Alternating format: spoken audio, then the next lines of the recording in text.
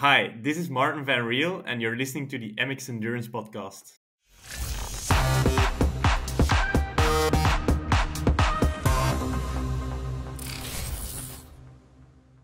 Welcome back to another episode of the MX Endurance Podcast, where we look at everything that's been happening in the world of endurance sports. My name is Tim Ford, and I'm joined by the penultimate legend, the sexy shepherdess, the sexiest voice in triathlon himself, James Bale. Jimbo, welcome back to the podcast. Here we are, mate. Recording again, and you're back where you're meant to be, in your home recording studio down in Australia with a nice shiny bike behind you, looking a little bit more tired than you normally do, and currently obstructing the screen with a pillow. But how are you, mate? You okay? I just realized that I hadn't put so my eyes aren't looking down at the screen all the time. I try to put a box under my laptop when I do this, and I realized I hadn't done it. So that's what you just saw. Audio listeners will have no idea what we're talking about, but head to YouTube if you want to find out. I'm good, mate. I'm a little bit jet lagged. I've got back from Norway overnight and have had not enough sleep, which is less than desirable. But you'll notice last week I promised that there'd be a new bike behind me, and there in fact is not. I went in today and saw it. It is there. It is ready to be built. I'm having the fit tomorrow, so it should be there next week. But mate, I'm pretty excited about new bike day. But James, I've thought of something, mate. Uh-oh. We talk about how you need to come up with a nickname for me. Yeah, all right. And I think I know what it is. I think I've actually given myself my own nickname on this podcast, but I think it's a nickname that I've earned. It's a good thing, because being British, I'm not capable of coming up with a nickname that is broadcastable to the masses, mate. Oh, I thought it was going to be the Master of Triathlon. I think that should be the nickname, because I predicted a certain athlete was going to win Dubai 70.3 over the weekend, and people thought I was a madman. People thought Tim Ford doesn't know what he's talking about. Why would you go against Christian Blumenfeld? James Bale, he thought he was a believer. He went with Daniel Beckergod. He didn't have faith that Marten Van Riel is the real deal like I did, and I was correct, as I often am. James Bale, what do you reckon? Yeah, well, I mean, okay, so even a stop clock is right twice a day, eh? This is what springs to mind. But no, I mean, totally. We'll discuss this race in detail a bit later in the podcast, but I was very pleased to see the result as it shook out, even though I'd picked Daniel for the win, because I know Daniel's a very strong contender, and a second place is a strong result. But I was pleased to see. I just realized you said that a broken clock is right twice a day. It is a year since I made my prediction for the Clash Miami podium, where I picked Jan Frodeno, Ben Canute, and who was second? Someone who was second. I can't even remember. Lionel Sanders. And that was this time last year, mate. So you're correct. I have in fact been correct twice in a calendar year. Yeah. So I mean, mate, it's always a welcome sight on this podcast when one of us gets something right. It's preferable when it's me, but I'm pleased that out of the both of us we discussed it last week, and we were both, we didn't just go with the narrative that every race the Norwegians in, they're going to win, because that's a narrative they are looking to exploit within the sport. But we won't let them, James Bale. We won't let them. We won't let them. And you know what else we won't do? We won't forget to say that this podcast is the official podcast of MX Endurance, the world's premier endurance sports community, created by four-time world champion Chris McCormack. James, what's something you like about MX Endurance? Mate, well, we've got to go back to the standard camp chat, haven't we? Because it is hotting up. The year is progressing nicely, and we are heading head first towards Utah at the very end of April and the very start of May. We're going to be doing that camp leading up to the World Championships with all kinds of lovely training and riding through those red canyons. Lots and lots of access to all the live podcast recordings, and then a group watching the race with some cold beers and some fun times. I can confirm that I got the website finally set up, so you can now sign up for the camp if you like. There will be a link in the show notes or below in YouTube. So if you want to come and join us, we have two options. We have the option with training, and we have the option without training. So whatever is right for you, come get involved, hang out. It'll be a great week. I'm really excited about it. It's funny how, James, now that I've been to Norway and back, like, I've ripped that travel band-aid, so now I'm not that worried about travel anymore. I'm like, yeah, travel's back to normal.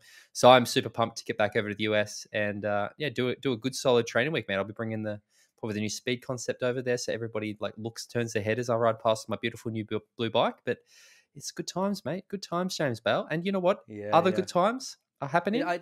Well, I just want to say, your nice blue speed concept will be lovely, but it will be overshadowed by my newly built S-Works TT bike.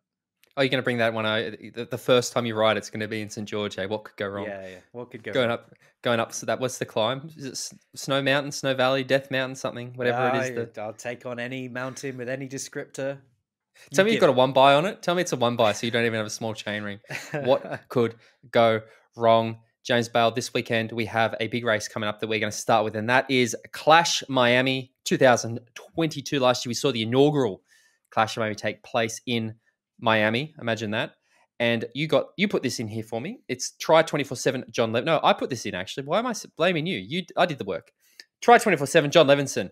He says this weekend starts a day early if you're a triathlon fan with the second edition of Clash Miami, a $50,000 prize purse and a good mix of long course, middle and short course athletes going head to head.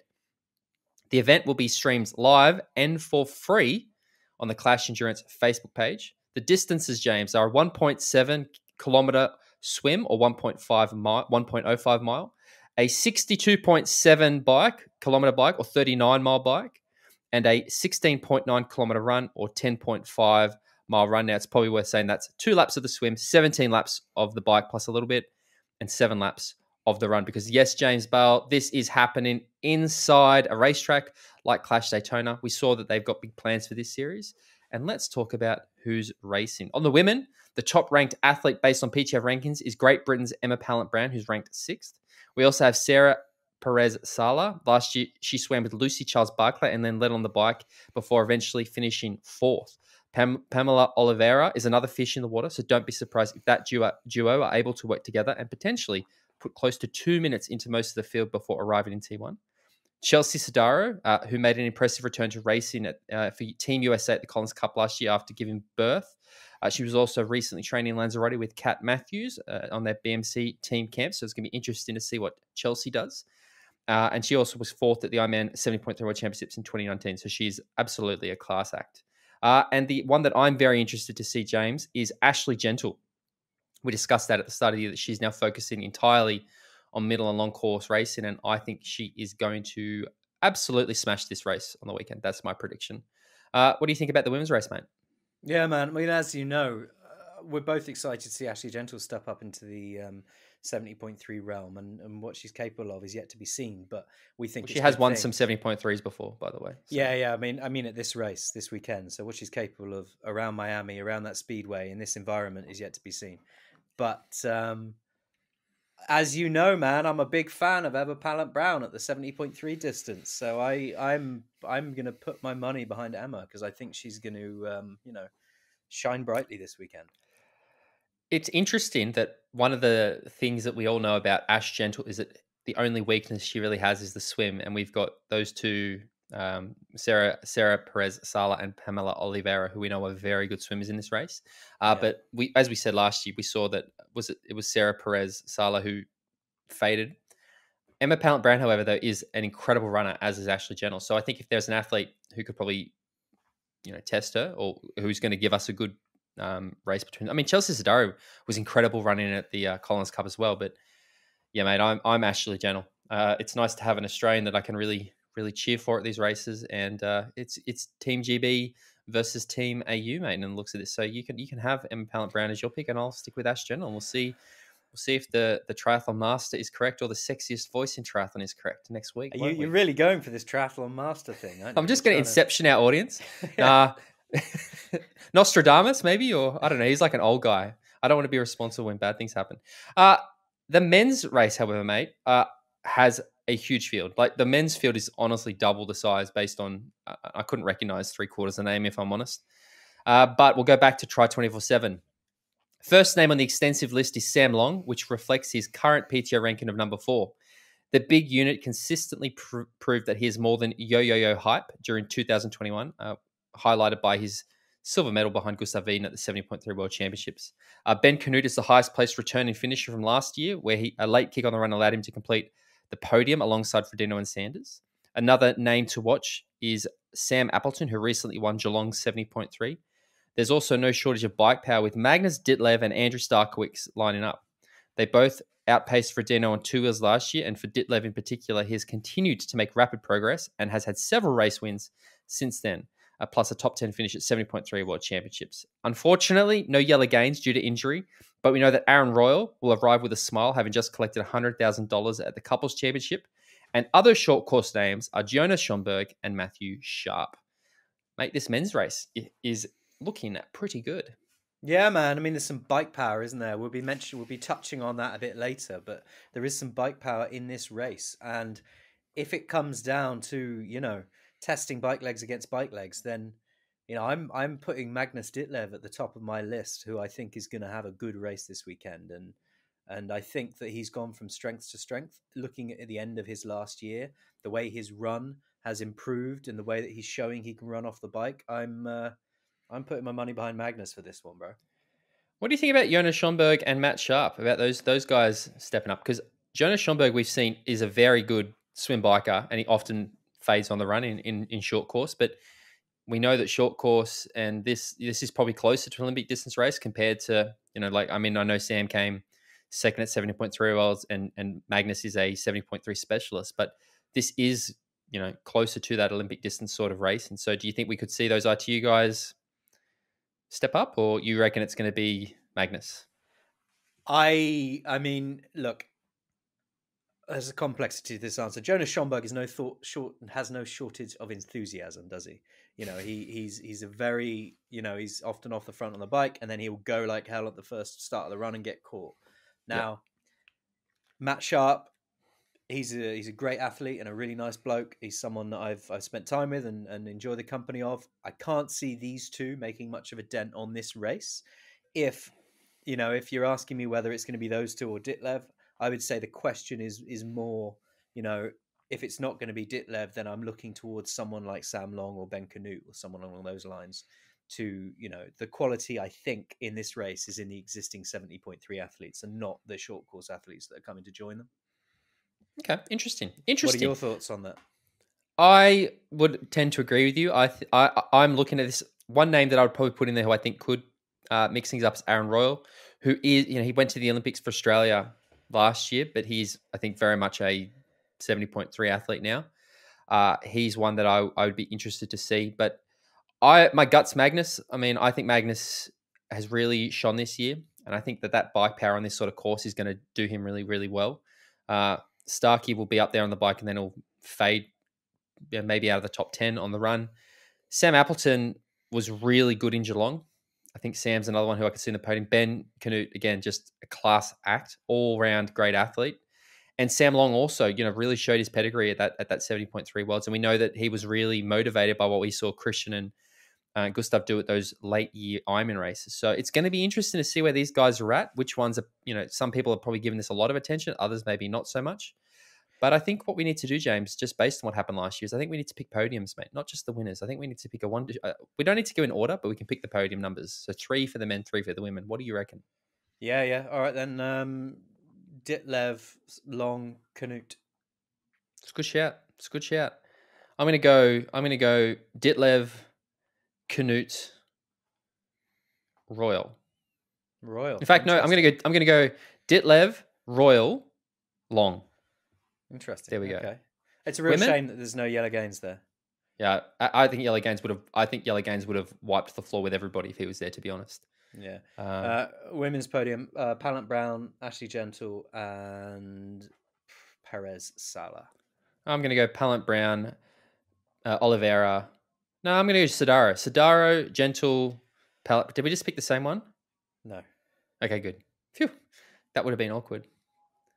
There you go. I'm looking forward to this race, and again, worth noting, it's free to watch. Free to watch, and it will be streamed. Yeah, so you don't have to pay for it. And hopefully the coverage will be of a high quality, which is what we should come to expect in the sport, especially if someone's going to charge you for it. Imagine that, mate. Well, let's talk about races that are getting charged, and that is the Couples Championship, which happened over the weekend. Now, James, I saw that listener and friend of the podcast, Karen, who actually went to the Couples Championship, said that we were a bit harsh on the Couples Championship last week, James Bale. Do you think after the race has now happened, Do you think that your attitude towards it has changed before we get into the I'd like. review? Well, I'd certainly. I'd like. I think we should comment on the post that was put by Karen in the Facebook group because, yeah, I mean, look, we're looking at it from a pro athlete perspective and from a broadcast perspective, and what it is bringing for the sport. From the perspective of people that were there on the ground and involved and having fun and were part of the experience, have at it. That's brilliant, and I love that, and that's what the sport's about on a participation level. We were looking at it from a what's it going to bring to triathlon. Did it bring anything to triathlon? Have I seen anybody who watched the broadcast Let's find out. going on Let's and on find about out. how good it was? No. And look, in my Save it. mind, Save yeah, it. right. We'll do it afterwards. We'll go through the review and then you can unleash, because I know you're ready to unleash on this. I got this from Jonathan Turner at Try 24/7. Britain's non-Stanford and Australia's Aaron Royal claimed the $100,000 first prize by winning the inaugural Couples Championship in Florida on Sunday. The race, the brainchild of Ben Atkins of sponsors Waterfall Bank, played out on Facebook Watch via a pay-per-view stream. And the lack of live timing made things difficult for commentators, fans, and journalists alike. Sharp and Royal were first out of the water along with Eric Lagerstrom, while the chasing pack were around 40 seconds off the pace in choppy waters. Rosanka Slupek and Rachel Klammer were the first women into T1. Royal took control early on the bike to open up a healthy gap and was 40 seconds ahead of Sharp when they arrived in T2. Lagerstrom and Tim O'Donnell were just behind. Klammer was the first woman into T2 just over 5 minutes off the pace, with Slupek a minute further back. Royal continued to lead the way on the run, and he would hand over to Stanford with the clock just past 51 seconds. Mignon handing over to Pierre and Sharp handing over to Casper were close behind. Casper would take over during the bike at the front, and she headed into T2 with a 12-second lead over Stanford. Finlay was around 45 seconds off pace, and Pierre was a minute 20 back. At this stage, the first man, Seth Ryder, was 5 minutes off the pace, just ahead of Richard Murray. Now it was a question of who would prevail on the run, Stanford or Casper. With $100,000 on the line, it was Non who proved the stronger, putting in a terrific performance to pass her rival and surge clear to claim the bumper paycheck. So, the results of the 0.25-mile swim, 10-mile bike, and 3.1-mile run are Aaron Royal and Non Stanford in first, Matt Sharp and Kristen Casper in second, Clement Mignon and Marjolaine Pierre in third place, Eric Lagerstrom, Paula Finlay in fourth, Justin Metzler, Jeannie Metzler fifth, Rosanka Slupek and Seth Ryder sixth, Sam Osborne, Samantha Kingswood seventh, Rachel Klammer and Richard Murray eighth.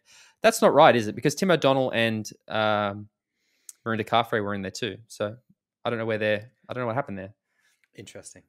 Anyway, James Bale. Yeah. Look, there's been a lot of chat about this online, and various people did or didn't enjoy it. There are various opinions on what it did for triathlon. Now, in my mind, they charge $9.99 over here to watch the race, and not many people watched it.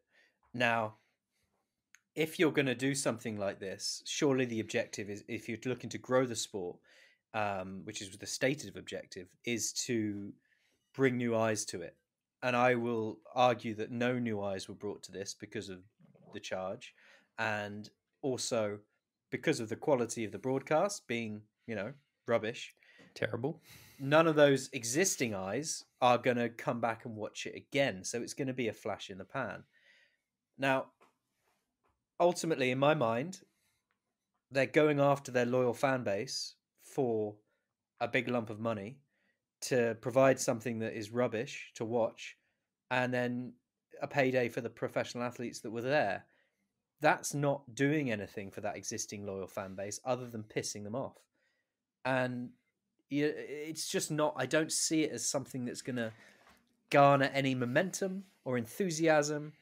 And I mean, it sounds a bit extreme, but essentially you're defrauding your fans, because if they tune in and see the incredibly rubbish broadcast that was put out there for this race, where you can't see what's going on, you don't know what the splits are, you don't know who's winning, and you're just gonna, but then you see those pros that won or lost getting a prize purse, and you're like, well, that's where my money went.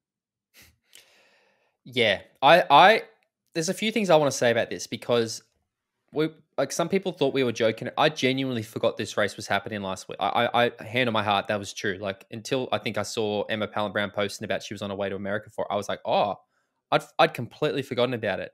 And I am a tragic mate. I love triathlon. I love watching triathlon. And at no point was I interested in paying them, and not because of them. I just wasn't interested in the concept. I mean, I've read that report, and it actually sounds like maybe that women's race was kind of good, but everything I heard online was that the broadcast was unwatchable, like actually unwatchable. And the thing, I think you're right. Like I heard that there was only about 500 people who watched it.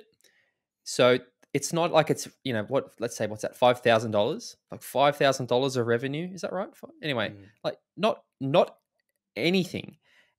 You compare that to an Ironman event, which is free to stream, and you can see their numbers on their Facebook now, whatever you want to call it, and they'll get 50,000 people at any one time on it. Again, we're not talking huge numbers, but overall, there's lots of eyeballs on it compared to 500. And like I said, apparently the commentators didn't know what was happening. They had no times. It was just random drone shots of the sky, not even actually showing anything. I saw Brad Colt put up a screenshot, and it was literally just of a hedge with the runners were actually on the other side of the hedge. I'm really glad that I didn't partake in it. And the thing I find weird about it, and maybe it's a stroke of genius, to be honest, is this waterfall bank. Like, as much as he's come out and said that he thinks that triathletes are impoverished, and he's doing, it's not charity. There's a purpose for this, and that's that Waterfall Bank want to get their brand out there. Fuck me, mate. I've heard of Waterfall Bank now, not necessarily for the right reasons, but maybe there is some method to his madness where the controversy or the discussion of whether this is right or wrong is doing them a lot of good. I think this is going to be another one of those brands that we see come into the sport and will be gone in a year or two, because if you've put up $100,000 for the prize of first place plus all the other prizes, and you get 500 people paying for your PPV, and most people have forgotten the race was even happening, like it's a very easy way to measure ROI and go, yeah, that's not working. Like that is not a good investment. I said this to you. We've discussed this a fair bit this week offline, and I still, to me, I think that there's something about, you said it to Martin in the interview, but like there's something to this format. I think there is something to it. I just don't think it needs to be couples. No. But to me, it would have made more sense to see Waterfall if they genuinely want to bring people to triathlon support. Why didn't they go and support the PTO tour? Why isn't the PTO tour in the US called the Waterfall Bank PTO US tour? Like, to me, that would have been, and then bolster the prize purse there.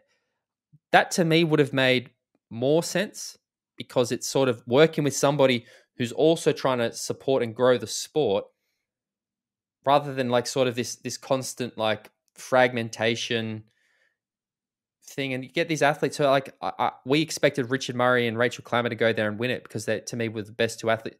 They were last, mate. And then they're saying, oh, we weren't really fit. It's like, well, you got paid to go to this thing. And you go like, there's too many of these races that pop up that it's like the pros see them as novelty races, and they just sort of go for a payday, have a bit of a go, don't take it serious. And that doesn't help move the sport forward. No. Like you said, I can't see any outcome of this. Again, the people on the ground, it sounded like they had a fantastic time. I know that the MX guys who were there loved it. I know how great it is to go to this sort of events, especially if it's a small group. You get access to all these people, and there was money raised for charity, which is a good thing. Yeah. So that's worth $30,000. Yeah, we've got to add that as a good thing they did. But are we a pro sport or aren't we? Is it just rich business? Person at top of rich business starts doing triathlon, thinks, oh, you know what I'd like to do? Meet some pro triathletes. I'll put on a shoddy race and charge people to watch it, and jobs are good. And then they'll see there's no return on investment because they haven't done a very good job. There wasn't a very good broadcast. No one watched the damn thing. No one cares. And then they fade away from the sport, and this is a flash in the pan. Make something more sustainable. Put some fucking effort in. Lower the prize money. So it's because, again, $100,000 is a big jump to what most we saw. Dubai was $15,000. Yeah. You don't need, I understand that way I look at this, but man, half it. Make that put $50,000 extra into the broadcast to make those people who did pay for it get something better than what they got. And make it a men's and women's race, which you don't have to be couples. If you're a couple, fair play. If you're not, you're not. Yeah. And then make it optional. Reduce the prize money slightly, put that money into the broadcast, and pay some appearance fees. Yeah. Yeah. The other thing that I was thinking about, like this whole concept is, and I don't want to be critical of it because I'm getting a bit sick of this narrative of poor pro triathletes. Like this, oh, these poor pro triathletes, it's so hard for them to make an income. And I love pro triathlon, and I want the people in a sport who are fantastic to be able to comfortably live. I want them to be able to set themselves up. I want it, but it feels too much like a donation or charity to me. They just like the. I love what the PTO did during the pandemic, but it was just this narrative of like we're propping up the sport. We're propping up the sport. We're helping them. We're helping them. We're helping them. There has to be a reason why there's no money in the sport, and instead of putting band-aids over it by just giving out chunks of money, let's get to the cause of it, because I think we know what the cause is at the moment. The cause is it's unbroadcastable, and that's what we're seeing. We're seeing the Super League. We're seeing what the PTO is trying to do. So this just feels like a fundamental misfire for me when it's like we know what the problem is, but no, we're not. It honestly, from what I heard, was like they had one camera, a drone. I don't get it, mate. Like that's why I just don't. It's like, was this actually just a money laundering thing? Like, or was it just like I just want to give the pros some more money? I don't. And again, it's his money. If that's what this guy wants to do, great, like fantastic. Again, I'm really happy that those pro athletes. I would suggest if you want to create an sponsor entity, the PTO, sponsor some athletes, man. If you're that desperate to, he has done that. Like he has. Some of the athletes are now sponsored. I saw that Heather Jackson's her bike sponsor now, so she's not sponsored by Bike Rent. Waterfall Bank are all over her bike. Like they're doing good stuff, and as you said, they donate a lot of money. I just don't get this, mate. It just feels, I don't know. It feels odd. That's all. Yeah, and it feels tacky. And again, like the replies and the comments and everything I saw online were very much like I had low expectations and I was still disappointed. Worst $10 I ever spent. Like I didn't really. In fact, I saw one person who I think they put up a post saying like, if you're not watching this, you're missing out. And then somebody said broadcast is terrible, and they're like, yeah, broadcast wasn't good. Oh, but they'll be better next year. Like, stop giving these guys free passes. Like the Collins Cup, we gave a free pass to, but they put effort in. You could see what they were going for. This honestly felt like one of those Ironman live trackers where they have a few cameras, but they're charging you like not a lot of money, but they're charging you money. It just doesn't make sense in my head, mate. I think is where I'm at. Hey, so $9.99 is not an inconsiderable is not a tiny amount of money when you're talking about a race that lasts for a certain amount of time. It's like, I would hesitate to pay $9.99 to watch a Formula One race. Well, here's the thing: if you are, let's say you're a triathlon fan who's, there's a few races they've like, I think it was Clash last year, had to pay for, and you've gone, nah, I'm not going to do it, but you heard it was great, and then you were a bit confused about how the Collins Cup or Challenge Daytona was working, and you weren't quite sure. So you've been on the fence about paying for racing. I keep hearing about how great these races are on the MX Endurance podcast. I'm going in on the PPV. I want to support the sport. I'm going to do it. I put my $10 US down to watch this race. And then you get an absolutely terrible broadcast. You're not going to pay for another PPV, mate, are you?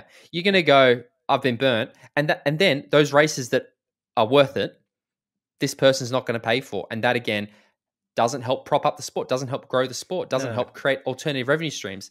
It takes it back a step. £25 a year for my Eurosport subscription, which covers all pro cycling, Tour de France, Giro d'Italia, Vuelta a España, all the classics, World Championships. $9.99 for one shitty broadcast of a couples championship I don't give a shit about. Nah, never gonna happen. I feel like we've roasted again. Great work by the guys who won it, Aaron Royal and Non-Stanford. I know they've got a wedding coming up, so that'll help, which again is good. But yeah, I just wonder how many more of these races we're going to see. To be honest, like, I can't see it happening again, but maybe it'll happen again. And I don't know, mate. Maybe they'll learn I hope they learn the lessons and we come back and it's great next year. I hope that it's not about couples. I hope that it is just mixed relay. I think that'd be a better idea, but we'll see. We'll see. Let's move on. Let's move on. Let's get on to our big topic this week, because as people know, we've got Marten Van Riel, the winner of Ironman Dubai 70.3, and now the new Ironman 70.3 world record holder. I got this from Romy Louise van Schoenveld from Try Today, and that says Marten Van Riel's world record Ironman 70.3 has been officially recognised. Marten Van Riel pulled off an amazing race last Saturday as he ran towards the win of Ironman 70.3 Dubai. He finished in 3:26.06, While that first turned out to be just under a minute too slow for setting a new world record, Ironman later decided to officially recognise the world record. The world record was previously in the hands of Olympic champion Christian Blumenfeld. However, the bike course during the race where he set that record, Bahrain 70.3 2019, was a few kilometres too short, which makes Van Riel's time actually faster. While Van Riel already claimed the world record a little himself, Ironman has now confirmed the record. We were a bit confused about this ourselves, Jimbo, but it sounds like we know why. We were a little bit. It was because of we discussed this with Martin in the interview, so I don't think we should go over it again. But you'll find out in the interview what the actual dynamics behind that world record being awarded are. And what should we do? Should we just quickly skim through the results and then head over to the interview? I think I would like to talk about the results a little bit, especially the women's race. I think I have some things that I'd like to discuss about that, and then we'll drop the interview in after that. So let's do the women's race first then. So read off the results and then we'll have a chat. Okay, so in first place, you had Laura Philipp from Germany in 3:53.03, also a new 70.3 world record or world best. Second place, Daniela Ryf, 3:56.55. Third place, Lottie Lucas, 4:07.03. Now, the thing I wanted to talk about, James, is we were saying this is going to be a big where's Daniela Ryf at? After this performance, James, where's Daniela Ryf at? Yeah, it's interesting, isn't it? I mean, 3:52 behind Laura Philipp, and I would just like to point out I picked Laura Philipp for the win on this one, and I was correct. Where is Daniela Ryf at? It's difficult to say. It is anything other than she's not where I think she should be, or where I expected her to be. Now, look, it's an early race in the season, but normally, under normal service, previous to COVID and all that, you would expect Daniela Ryf to just be, ticking this off, chalking it up, jobs are good, and this is concerning for me in terms of where she is and what's going to happen for the rest of the year. What's your answer to where's Daniela Ryf, Tim Ford? Same, mate. The thing I think shocked me the most was the drop off on her run pace. She started pretty good, and then there was quite a drop off in her pace. I mean, Laura Philipp, mate, she is talk about make it like I don't think anybody was talking about Laura Philipp 12 months ago. It was all about Lucy Charles and Daniela Ryf. I think I read somewhere that this result will probably push Laura Philipp to world number 1 on the PTO rankings because of the way the points work. Mate, she is an athlete that we have to pay attention to at literally every major event this year. St. George, Kona, 70.3 worlds, the PTO events if she wants to do them. Like, what a performance, mate. She ran minutes into Daniela Ryf. But yeah, I'm wondering whether we're going to see Daniela Ryf maybe make that transition to just Ironman, or she's going to give it up. I can't see Daniela Ryf hanging around if she's just middle in performances, not winning the way she is. If that's what's going to keep happening, I think we'll see her just retire, or we'll see her focus a lot more on Ironman and dominate, which is my preference, I hope. I mean, I just hope she improves and gets back to where we're used to her seeing. But again, Matt, I wonder where the motivation comes from these days, considering she's won everything in long course racing. So yeah, that is the question, isn't it? Where that motivation comes from, what her objective now is, because she was untouchable, and well done to Laura Philipp. What a result! What a great achievement to get that world best, and really happy to see that. But be interesting to monitor Daniela now and see where she goes from here and what she decides to do, because all good things come to an end, mate, and how they come to an end is often the interesting discussion in a pro sports person's life. Interesting little just tidbit, just because we talked about Daniela, and I always think of Daniela and Jan in the same sort of sentence. I've heard rumors that Jan Frodeno might be at Oceanside 70.3. I've also heard these rumors. Yeah. I've heard rumors there's one hell of a stacked field at Oceanside 70.3, so we'll see. We'll keep a watching brief on that, shall we?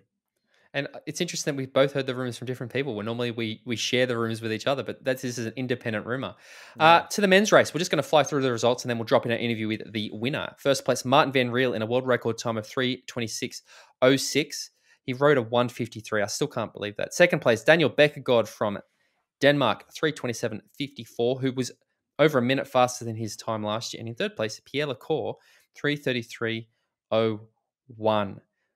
In 10th place, I should also mention, we had Christian Blumenfeld in 3:49.07. Paul Christian's had mechanicals at his last two 70.3 races, mate. He had that at 70.3 Worlds, and then he had it at this one. So it's not having a good time at the 70.3 races. I also saw, just before we get into it, Ian Farrell, MX member Ian Farrell, had took a photo of Christian's front wheel in transition, and on the tyre it had sample A written on the tyre.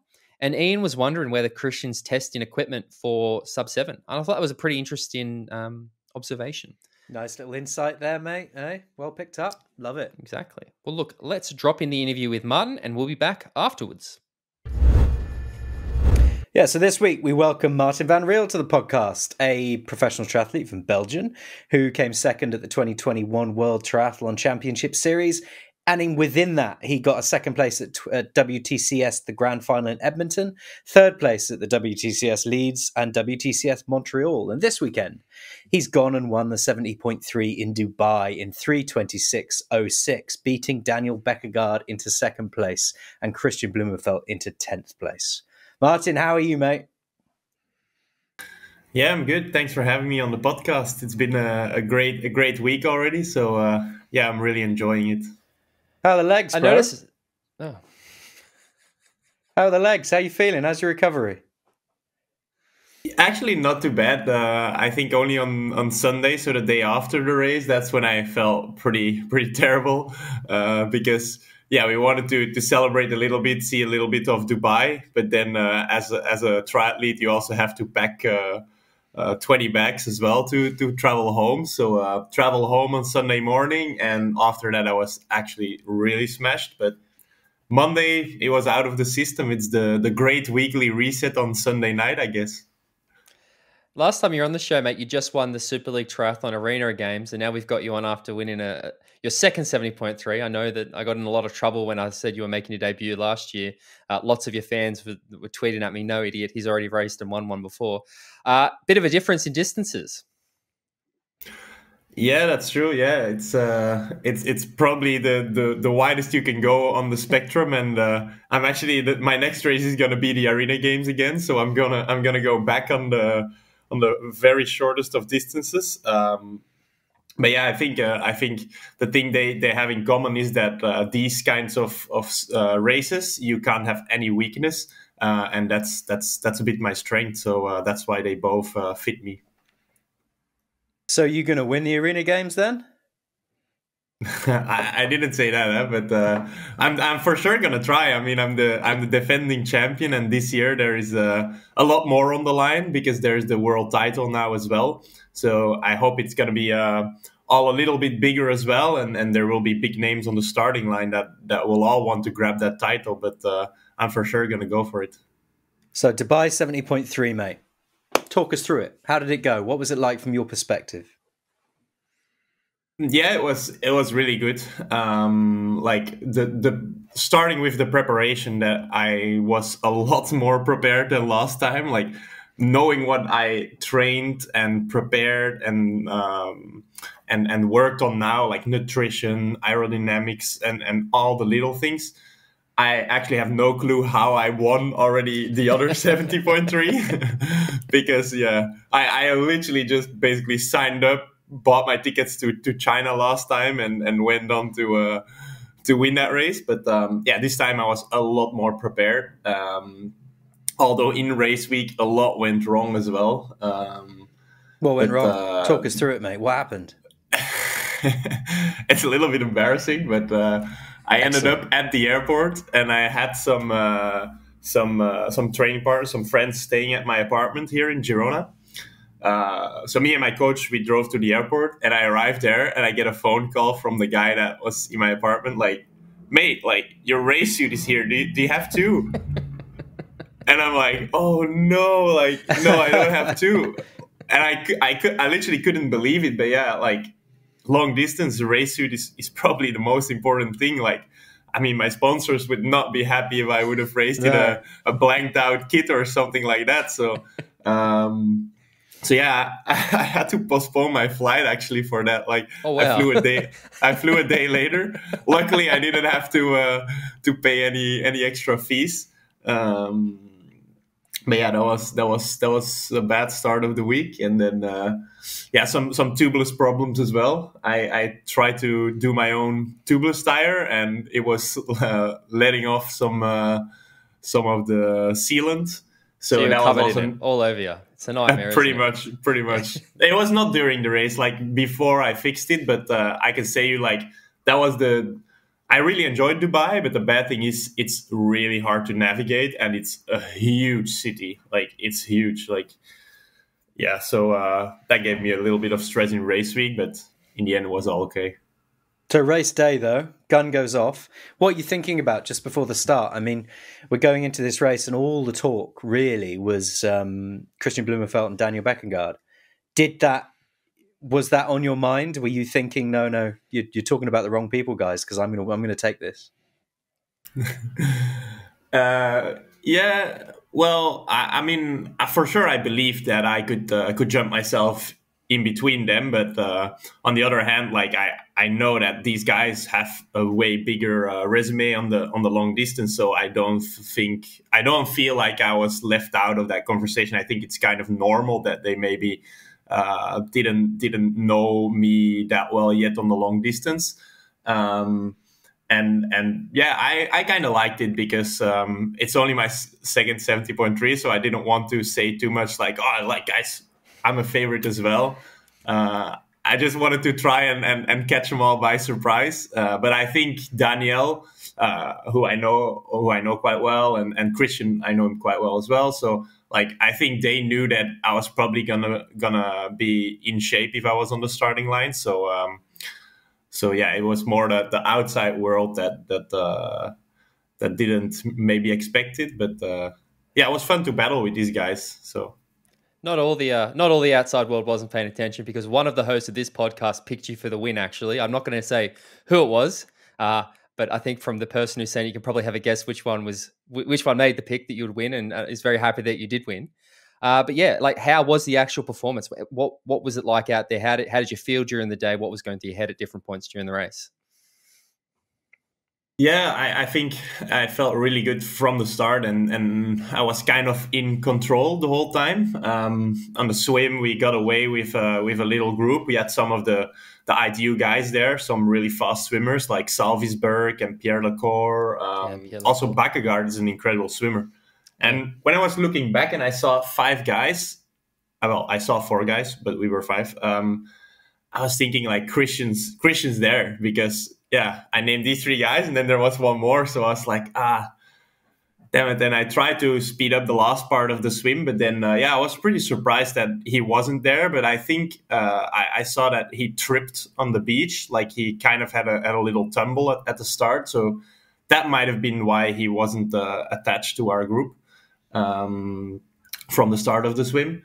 But yeah, so the swim was quite in control, and then on the bike, basically I just started full gas because I saw like, well, Christian's not there, and I thought he was for sure gonna be the toughest competitor to beat. I mean, he was the favorite by far. So yes, I started really drilling the bike, and basically after like 15K, it was only Bakkegaard that was still there, and he was happy to work together actually. So that was really good. But yeah, it was actually a little bit funny as well because both of us thought the other one was really pushing when he went to the front. So I thought he was really pushing. Then.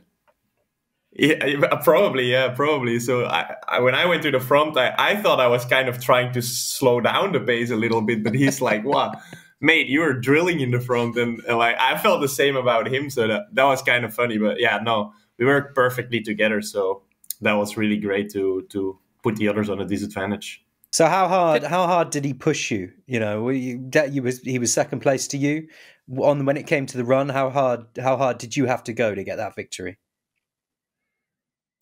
So actually I think he really pushed me hard on the bike because at one point I was really thinking like, well, these watts are too high. Like I'm going to have to let him go because otherwise I'm going to be walking the run course. But then actually on the run, I immediately got like a pretty big gap because I had like a really good transition. So that's my ITU my ITU experience, I guess. So and I think in the first couple of kilometers, Daniel also told me that he had some troubles with like his muscles on at the end of the bike because it's a course where you literally sit 90K in the TT bars. So I think he struggled the first couple K, and basically after 3-4K, it was almost a 1 minute difference. And then he actually stayed for the next 10K. He pretty much stayed on pace, but a 1 minute lead, it's quite comfortable if you know you're not going absolutely over your limit. So I was pretty confident from basically the start of the run. We've seen you have some close races with Christian, especially in Edmonton last year, where fantastic finish. One of the things when we're going to get to a bit later, but is Christian sort of has this way of going about his racing where he sort of pushes to the end and then pushes even harder. Did you think that when you saw, like, did you very much have that plan when you started to go to Daniel? Hey, we need to get away from this guy. Like, is that you trying to take it to him? Like, not go, no, it's Christian, we can't beat him. No, we're not going to let him dictate the way this race happens. Yeah, for sure. I mean, I actually tried the same in that Edmonton race. Like I tried to. I mean, I know that that on the run, he's probably gonna take me on like 75% of the days. He's probably gonna win or maybe even more. But maybe I'm a bit stronger in the swim. On the bike, I think we're probably, in my opinion, we're quite equal, I think. I have to try and make a difference off the bike. And that's for sure the plan. Like if one of the biggest favorites is not there, you're gonna try to capitalize on the moment immediately. And I think we perfectly did that. And I think Daniel also had the faith in himself to really go for it. And he's a really good competitor as well. I think he's gonna go do some great things this year.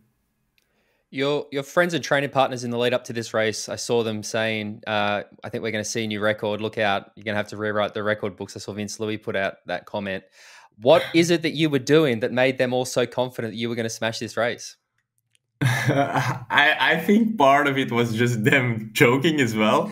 I mean, we knew that it was a really fast course looking at results from the last years, but they were kind of teasing me a little bit with it as well.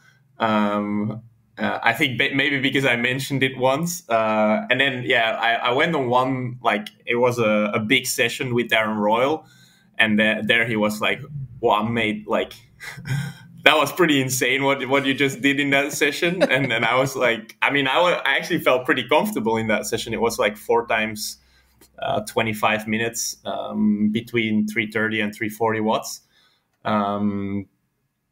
And I think that's kind of how the joke played. But they were more teasing me with it, and that's. So does that give you feel next time you see them, being like, "You doubted me, smart asses. That's what I went and did." Like, is that the response? Well, it was for sure fun to then actually do it. Well, I don't know. I still don't know 100% if I did it or not, but that's for sure a fun answer. So you and Christian Blumenfeld, you had that finish in Edmonton last year. The brand of invincibility that the Norwegians are trying to create, they're trying to sow doubt in everyone's minds that if Christian or Gustav is on the start line, then, everyone else is racing for second place. Did beating him in Dubai, is that a bonus for you? And what do you think of that brand of invincibility they're trying to create? Where does that sit in your head? I mean, I think for sure having done it now in this 70.3 gives me a lot of confidence for the future. But then again, I'm probably not gonna do many 70.3s at least this year. So I'm gonna have to build the confidence more in the short course racing, where I think for me Christian is even harder to beat for an athlete with my profile. I mean, but. Yeah, for sure. I believe no one's invincible. Like I believe on my best day, I can beat I can beat anyone. Although, like, I can also be, how you say, I'm also very realistic, and in that way, people sometimes think that I don't believe in myself, because I can literally, I can honestly just say, like, that Christian's gonna beat me in maybe even 85% of the days when it comes down on the run. But I do actually really believe that I can still beat him every time I'm on the starting line. So so if he'd caught the feet in that swim and been with them on the bike, would you have had an extra gear to go to on the run if he'd been there pushing you? Do you think you could have gone faster? Yeah, I think I could have probably gone a little bit faster. I mean, there would have also been a very big likelihood of me or hopefully him as well exploding on the run, which now it was a lot easier because I could just like find my own pace, which I was on the limit obviously by the end, but it's more of a constant steady effort. While if someone else is there, I would have probably really pushed myself with the risk of exploding. Yeah. So what's the balance between short course and 70.3 going forward through the year? Are you going? You said a minute ago you're not going to be doing a huge amount of 70.3s. Are you just going to flick over to short course focus for the next foreseeable for the season, or have you got any sort of 70.3 or even full distance plans in the future, mate? I mean, for sure there is plans, but yeah, I think whip out an Ironman Texas in April or something. You know, why not? No, that for sure not. No, but yeah, there's plans for sure. But the problem is that this year, it seems like the calendar is very difficult already for short course. Like it goes super long. So and then yeah, you have Super League. You have like they're still adding World Series to the calendar as well. So like it's too busy. Like I can't even put a race in now yet. I really hope to do one still after the grand final, if there is one. I heard Bahrain might be mid December, so that might be an option. But it's very hard for me to really put a date and a race down already. Let's talk about World WTCS racing a little bit. Obviously, second place last year, all those podiums.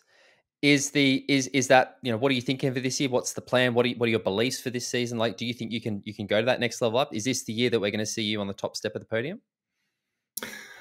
I mean, I hope so. I'm really working hard for it, but yeah, like for sure, WTCS more than 70.3. It's about the run. So it's a fun quote that some people were telling me after Olympics. It's actually true that short course racing, it's maybe a little bit more a running race for capable swimmers and bikers, which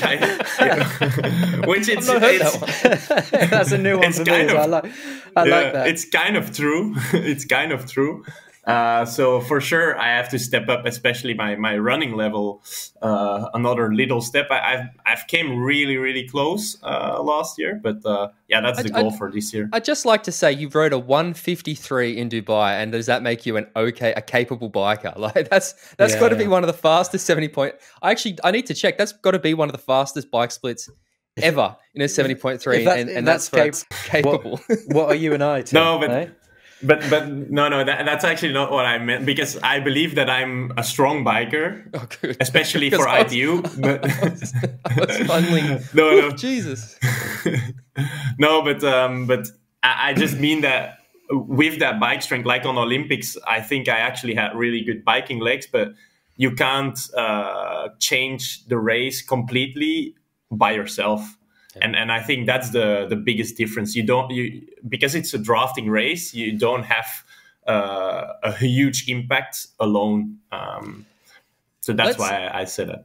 Let's talk about this a little bit, because one of the things we see a lot, and both me and James, we follow the short course racing a lot. We really like it. And we hear a lot of long course fans always say, the bike doesn't count. They're not that good on the bike. They're going to come to middle distance. They can't ride 90K TT.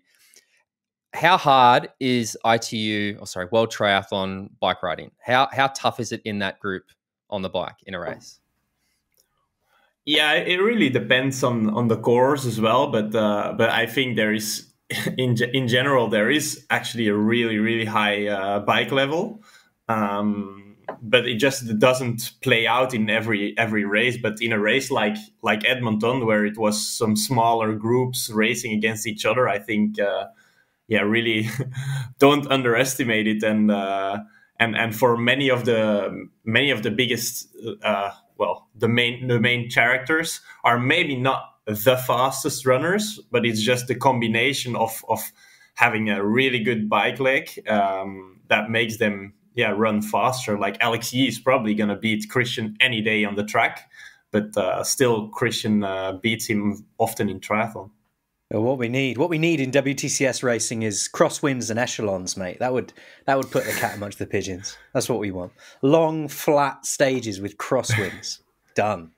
Yeah, that's true. Or like horse category climbs, like really. Yeah. That would be epic. Tough. We touched on it, and this is something that we've been a little bit confused about, and you're probably in the dark a little bit too, but Dubai 70.3 is being called a world record, but we also know that Christian did a 3:25:21 in Bahrain in 2019. What's your understanding about the situation with? And I know you don't necessarily love the records because of the course differences, but has anybody explained this to you? Has anybody talked to you about this? Like, do you know what's going on with it? Yeah, so actually, after the race, I talked with the race organizer of Dubai, who is actually also the race organizer of Bahrain. It's the same, and he told me that it was because it is actually officially mine. Is actually officially a world record because congratulations. I think they call it world best because there is no official distance, but the thing is, the distance can't go more than 2% of the 90K, for instance, which it was the case in Bahrain that year. So actually, Christian's Bahrain of 2018, that was the world record that was standing now. So that's a 3:29. But in 2019, there was apparently a very last minute roadworks going on in Bahrain, and they had to cut another 2K of the course, which made it 86 instead of 88. And that's why, it didn't fall in that 2% margin, and that's why it's actually not the official time. That was the last triathlon I did, 2019 Bahrain. That was before all this happened. Well, yeah. Same. Yeah, I miss it. Well, my Garmin measured 88, so I don't know what that's about. Did that record? Did chasing that record at any point come into your mind when you had that lead over Daniel and you were looking at the watch and you knew that you'd given your mates or your mates were giving you a bit of grief about it? Was that record motivating you to go to push yourself at any point? No, actually not, because I didn't have any idea. I mean, I knew I was going very fast because I saw 48.2 kilometers an hour on my bike computer, but I didn't measure the swim. I had my bike computer for the bike and my run watch on the run. So I didn't really put all the pieces together that I was actually having a really good time. And then, I mean, I actually changed coaches a couple of months back, and I think my coach was actually maybe more nervous than me. So I think he didn't dare to really say anything about it, like about a time or like about world records or about world bests or whatever. So no, I only realized when I was 100 meters from the line and I saw there was a 3:25 on the clock still then. Do the numbers interest you? Really, really fast time. Do the numbers interest you? Sorry. Do you care about the numbers and the times? I mean, are we going to see you in Bahrain trying to get a 3:24, for example, just to underline it?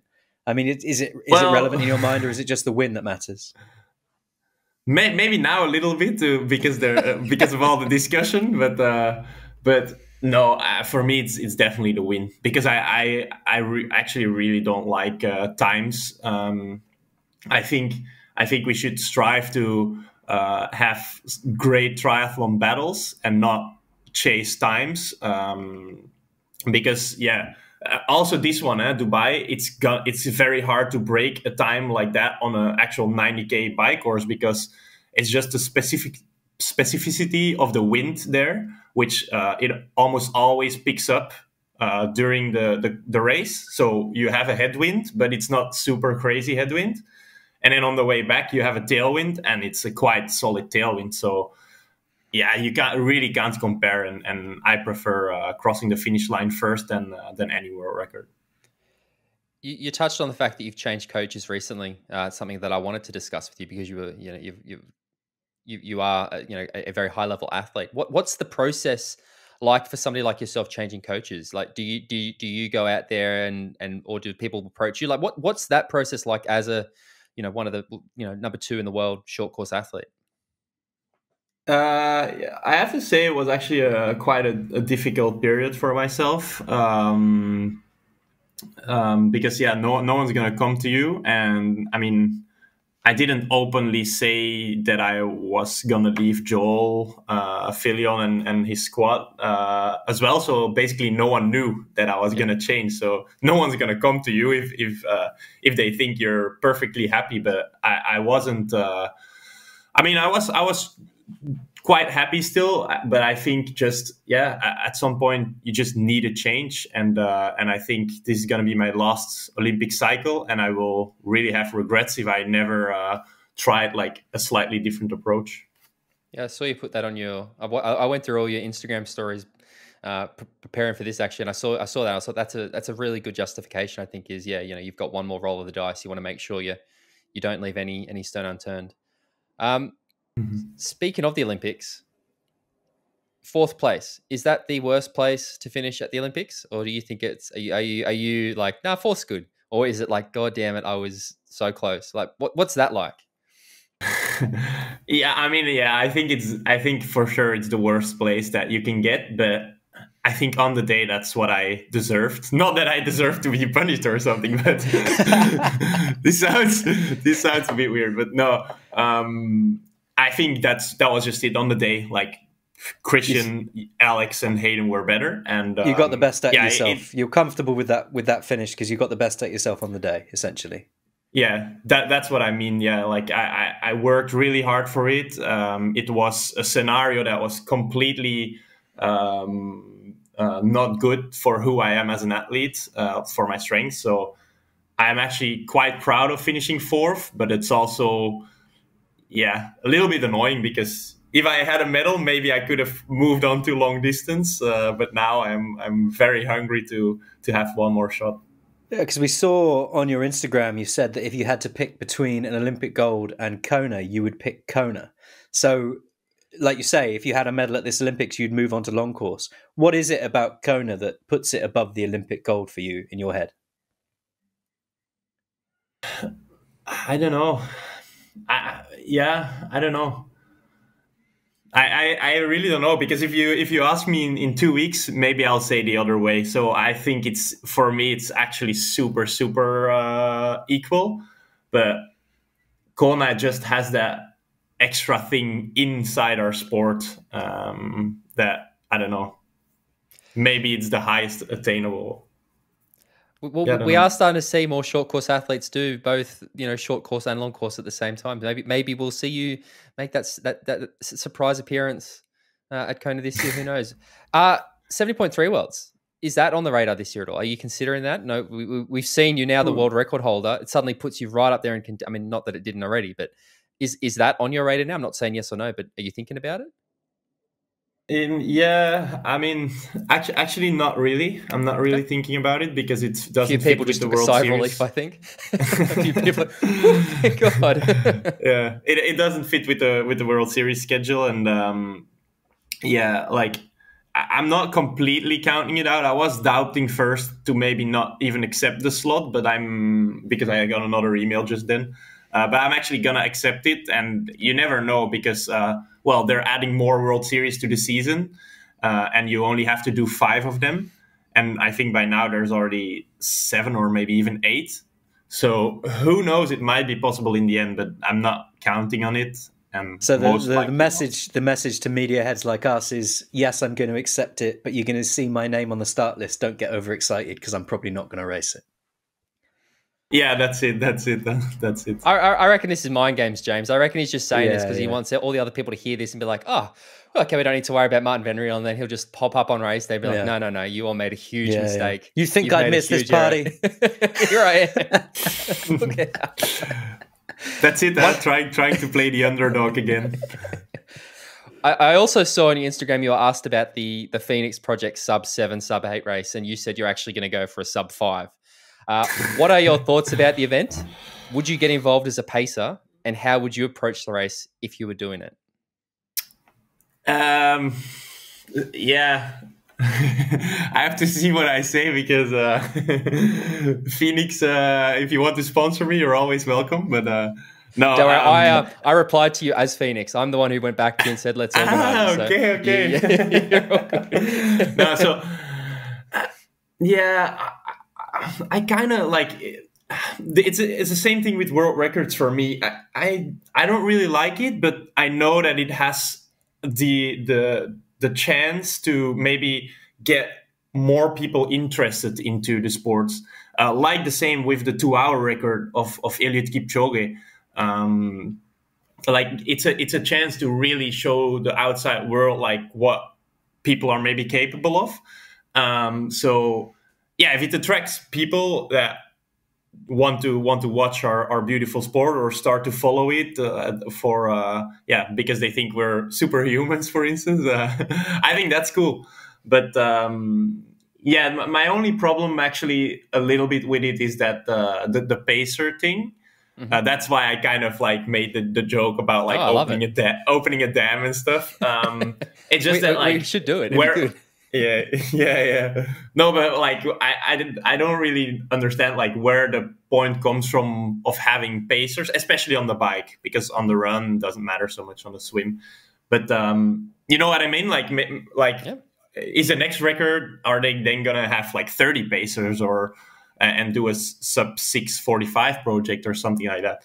I think it's interesting to see where the body of a triathlete can go and where Christian and Alistair and Nicola maybe not anymore and Lucy can go, but yeah, it's an interesting concept. So then if you were to take away the pacer element of it and have it just pure human long course, by yourself, what do you think is where we stand now? Because I know that the line is always moving. But what do you think is the current? Let's say you've got the 70.3 world record. How much faster do you think that record can be moved in the next couple of years? And where do you think the limit is for an Ironman?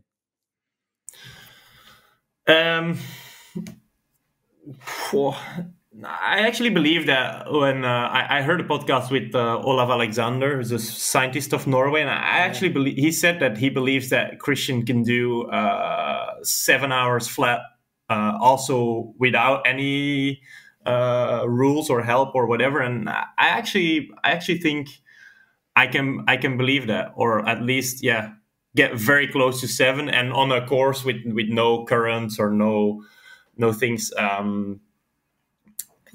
I think everything's developing very, very fast. And I can't see why, if the conditions were the same as on my race, why someone else cannot go 5 minutes faster, because I don't believe I'm a superhuman myself. I believe there's always going to be someone better at some point.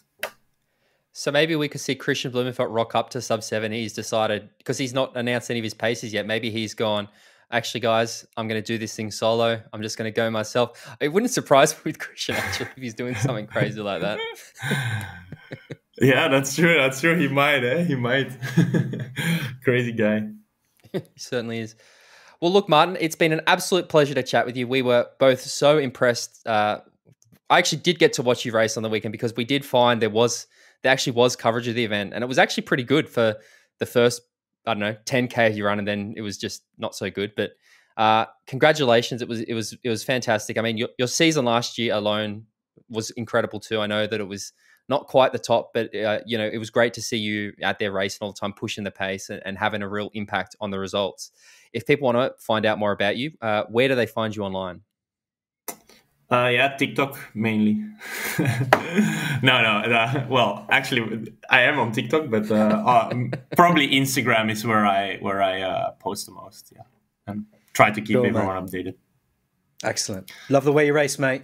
Look after yourself, eh? Yeah, for sure. Thanks for having me. Thank you. Cheers. And we're back, mate. Marten Van Riel, one of my favorite pro triathletes at the moment. I thought that was a fantastic chat with him. He's a really good bloke. Ah, he's a good bloke and he's a geezer. I like him. I like him a lot. He's, someone who he relates easy and he gives a damn good interview as well. So really, really enjoyed that chat, mate, this morning.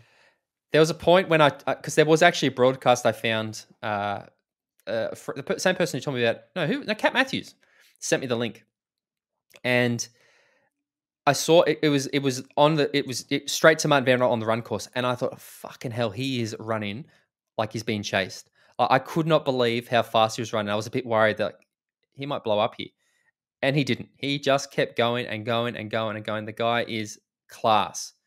And as he said in the interview, man, he reckons that if Christian had been there pushing him, he had an extra gear. One of them would have blown up. I love that. This is why we want the battles, mate. This is why we want to see these great athletes head to head. I hope at like Bahrain this year or Dubai next year, we just get an absolutely stacked field and see how fast they can. It's early enough in the season that it doesn't impact anything really. So you can have all the ITU guys, you can have all the long course guys use it as a season opener, and just like, come on, Waterfall Bank, if you're listening, if you heard that we were critical of you, here's my idea. What you should do is you should create a prize that's based on finish times. The world record is now 3:26.06. Every athlete, for every minute they go under that time, gets paid $10,000 with a $50,000 bonus for the winner. And let's see how far under that time they can go. Come on, let's make this happen. I want to see it. That's the way to use money in the sport. And also, this leads nicely onto our next topic, which is the fact that you want to see the big hitters racing each other. You want to see the big battles. And that is what we're starting to see promoted by the PTO. Because, like Lionel Sanders said, welcome to the down low on the PTO. Like Lionel Sanders said in one of their interviews on Instagram recently, Lionel Sanders said, welcome to that famous Lionel Sanders quote. You're going to slowly start to see a transition away from the normal racing calendar. Listeners of the podcast, I would like you to please try, if you ever see Lionel Sanders at a race, get a soundbite of Lionel Sanders, or Lionel, if you're listening, I know you do, come on the podcast, mate, and we'll get you to say welcome to the Download PTO, and then that can be the official welcome to the Download PTO. We'd love that, wouldn't we? That's so good. So yeah, and he gave an interview on the PTO's Instagram recently where he was saying, look, with the emergence of this PTO Pro Tour and the prize money they're offering and the names that you're going to see racing it, that is going to become the season for long course athletes, and you're going to start seeing the battle. Because he made the point that the races are so spread out and the racers actively avoid each other because they want that payday. They don't want to, if there's 5 people racing and you finish 5th, you're not even getting enough to cover your flights. The PTO are bringing in a tour where there will be prize money on the line. So you're not going to have athletes avoiding each other anymore. And you're going to have the very best racing across their calendar. And so, and what I wanted to make, the point I wanted to make within this download on the PTO is that within Challenge Miami this weekend, we've got 4 of the top 8 bikers in the sport on the PTO leaderboard, all racing each other. And that's the level of insight that the professional triathletes ranking system brings to triathlon, because you've got the number 1 biker on the PTO bike leaderboard, Magnus Ditlev, racing the number 2 biker on the PTO leaderboard, Sam Long. Excuse me, James Bell. I feel like you've done Magnus a disservice here, because it clearly has his full name on the leaderboard. Yeah. I'm not sure how to pronounce that. I'd like to hear you try, please. Magnus Elbak Ditlev, I assume. Number 5, Number Very good. 5 on the bike leaderboard, Andreas Dreitz is also racing, and number 8 on the PTO's bike leaderboard, Andrew Starkovich is also racing. So 4 of the 8 top bikers all going up against each other. And what the PTO brings is our ability to know that rather than just sense it. We know with metrics and with data that those athletes are racing each other and how exciting it's going to be. I actually really, one of the things I am so excited about with this race is seeing Magnus, Elbach, Ditlev, and Sam Long face each other. I'm very curious to see how much Magnus has improved in the last 12 months at this race. And again, I think Sam Long, everybody when he first came on was saying that this guy's just talk. He's not talk. He's a very, very good athlete. So I'm really curious to see how these guys go because I consider them very similar athletes. And you're right. Like this bike power is, like those are 4 very, very serious bike names. Andreas Dreitz, Andrew Starkowitz, Sam Long, Magnus Ditlev.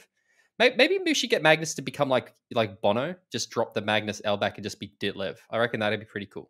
Ditlev. Just be Ditlev, constantly wears sunglasses. Yeah, exactly. Never seen without his sunglasses. Correct. James Bale, if people want to get more of our funny jokes and laughing at each other and a whole bunch of other stuff, they can head to mxendurance.com/podcast where they can sign up for one of our podcast memberships. We had a few people sign up this week, so thank you. Welcome.